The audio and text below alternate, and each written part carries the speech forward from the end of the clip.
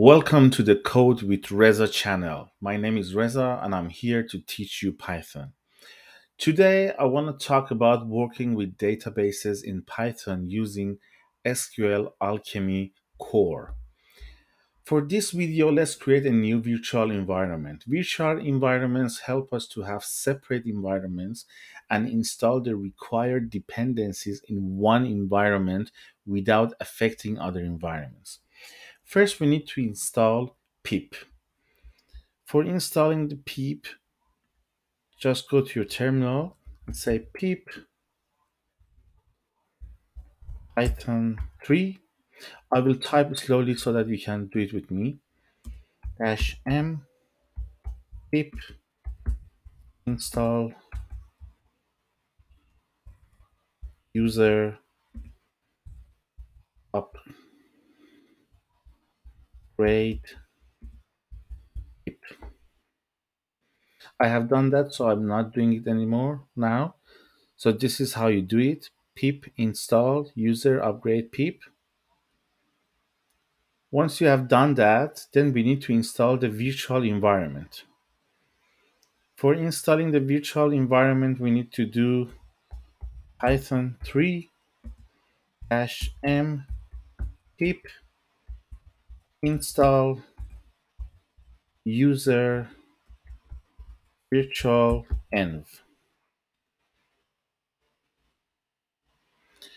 After we install the virtual environment, then we need to create our virtual environment for this video. So what we do is write python 3 -m venv SQLAlchemy workspace, then enter.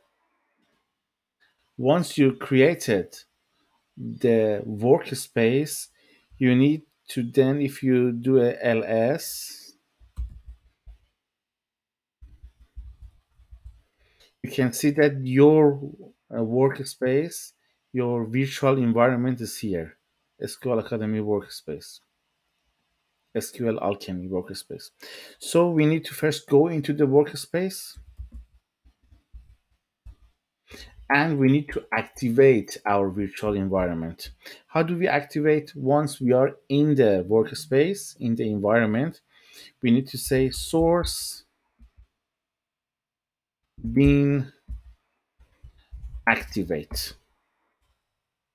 This is how we activate our virtual environment. When we want to, once we finished everything, if we want to deactivate it, we just say deactivate. Now let's activate it again and close this.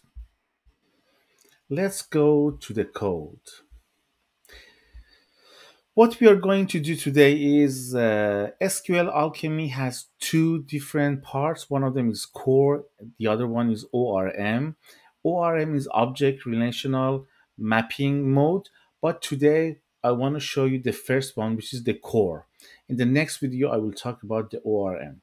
So for that, we need to do some imports.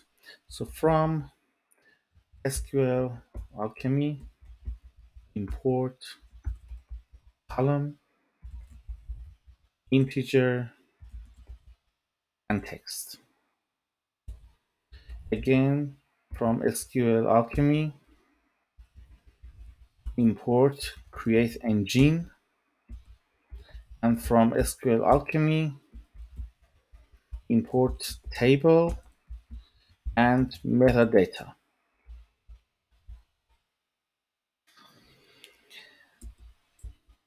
Let's start with creating the engine, which is the first thing that we need to do. So we say engine equals create engine, and we want to use SQLite database. So we say SQLite 3 forward slashes and the name of the DB, cars DB. Then we will say with engine, we need to connect using the engine. So the connection starts using the connect method on the engine as connection. And the reason that we use with is because we want the connection to be closed all the time in the right way and properly. So we don't, when we use with, we don't need to close it ourselves. So we'll say metadata equals metadata, and we pass engine, create the metadata. And the first thing is creating our table. So we want to create users table. So we say users table equals, we need to create an instance of a table class. The name of the table, I want to say users. We pass the metadata and we specify the columns. So I want three columns here. The first one is ID. So I will say column ID, the name of the column, the type of the column integer, and I want to say this is primary key true. So this column is a primary key. Now the next column is name. So this is the name of the column, which is name. The type is text. And another column here is email. The type is text. And for generating this table, we say metadata dot create all. This line will execute and create this table for us. Now that we have the table, let's do some insertions. So I will say insert statement equals the name of the table here, the variable which shows our table. So we say users table dot, we call the insert function on that, and we pass the values that we want to insert. So I will pass a list. The first one is an object, name, for example, Reza, email, for example, Reza at gmail.com. This is not my email, just saying for example. And then another object, another row. This time the name is Ali and the email is ali at gmail.com. So we have two rows to insert. How do we insert it? We have the insert statement. We have created the statement. Now we need to execute it. So we call the connection.execute and we pass the statement, insert statements. Done. How do we see the result? We can say print after insert or insertion. We can, because we need to query this table a couple of times in different parts of the code, I will create a method for that, a function for that, and then we call the function. So for example, I would say the function is show all, and I'll pass the connection to that. And let's create this function here on top. So I will say define show all, and we get connection. There is a select statement. This is how we query the user table. We have a users table. We, instead of insert, now we call select. And we say we need only the first 10 results. Now we execute connection to execute this select statement, and the result We put it into the results variable. Now we loop through the results and we print the result. So what's happening is we created the statement. The statement just select on the whole table and gets the 10 records, and then we execute it. The results is in the results, and then we loop on the results and we print each result. In here, in the code, after we do the insertion, we call this show all so that we can see the records in the table to see if the insert statement was successful or not. We can also create another, we can do another select, which is a little bit more advanced select. So I would say select statement. I just want to show you that you can do it in this way. So the users table, select. If we do this, it selects all the table, but we want a where clause. So once we call the select, then we say dot where when the email is, for example, reza@gmail.com. So we say users table dot column dot email equals to reza at gmail.com.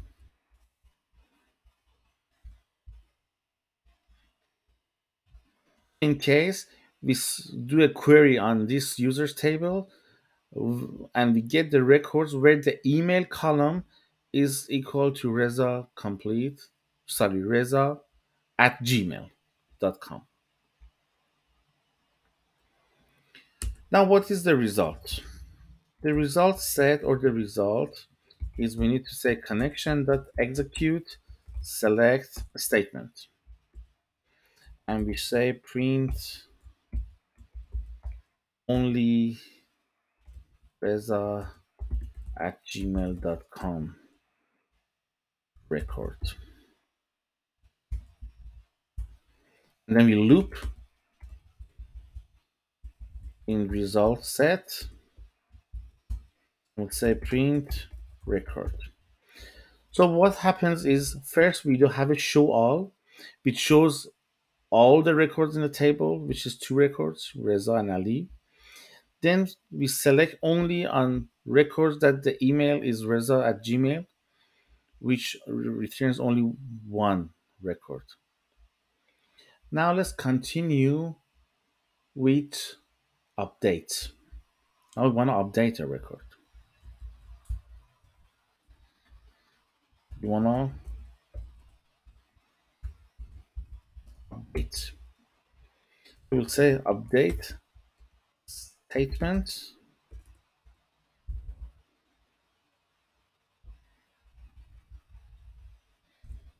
equals user tables dot now instead of insert or select, now update, where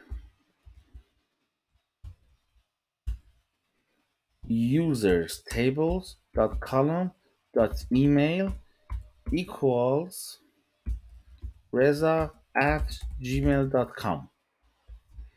So it says update this table, which record, go and find the record which the email is reza complete, and what to do after that. Then it says updated with these values. Let's say email equals, instead of Reza, make it Ahmadi, my surname, at gmail.com. It's a little bit complicated, so you need to be careful. We update the table where we are interested in this line, in this record, and how do we update it with these values? Change the email to this. And again, we need to say connection to execute update statement. Okay, we want to see what happens after the update statement. So we say after update, we call our function.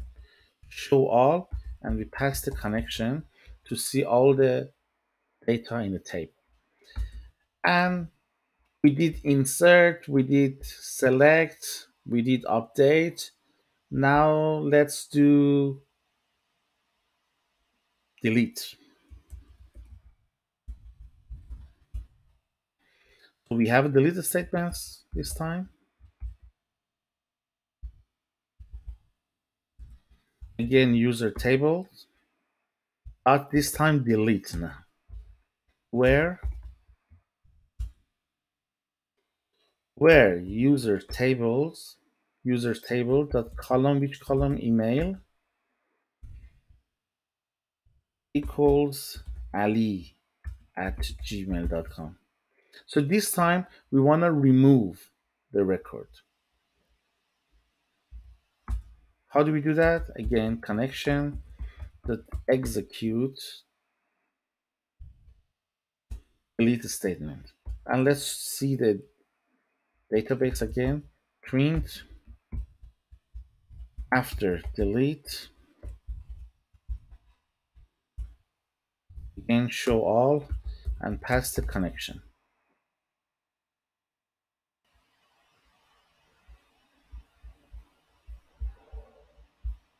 Okay, so let's look at it again. We create a table, users table. We insert two records, Reza and Ali. We show both of them. We show only Reza. We update, we change the email for Reza from reza at gmail.com to ahmadi at gmail.com. And at the end, we delete Ali. So Ali shouldn't be there. For running this, we don't run it from the IDE. Come to your virtual environment, your workspace, and say Python 3 and the name of your Python file. So if you look at here, the cars DB is created for us, which is our database.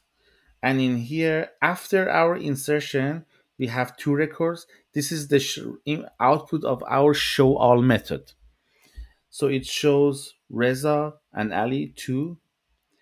Then we did a query on only Reza at gmail.com record, which the response is only one record, which is Reza.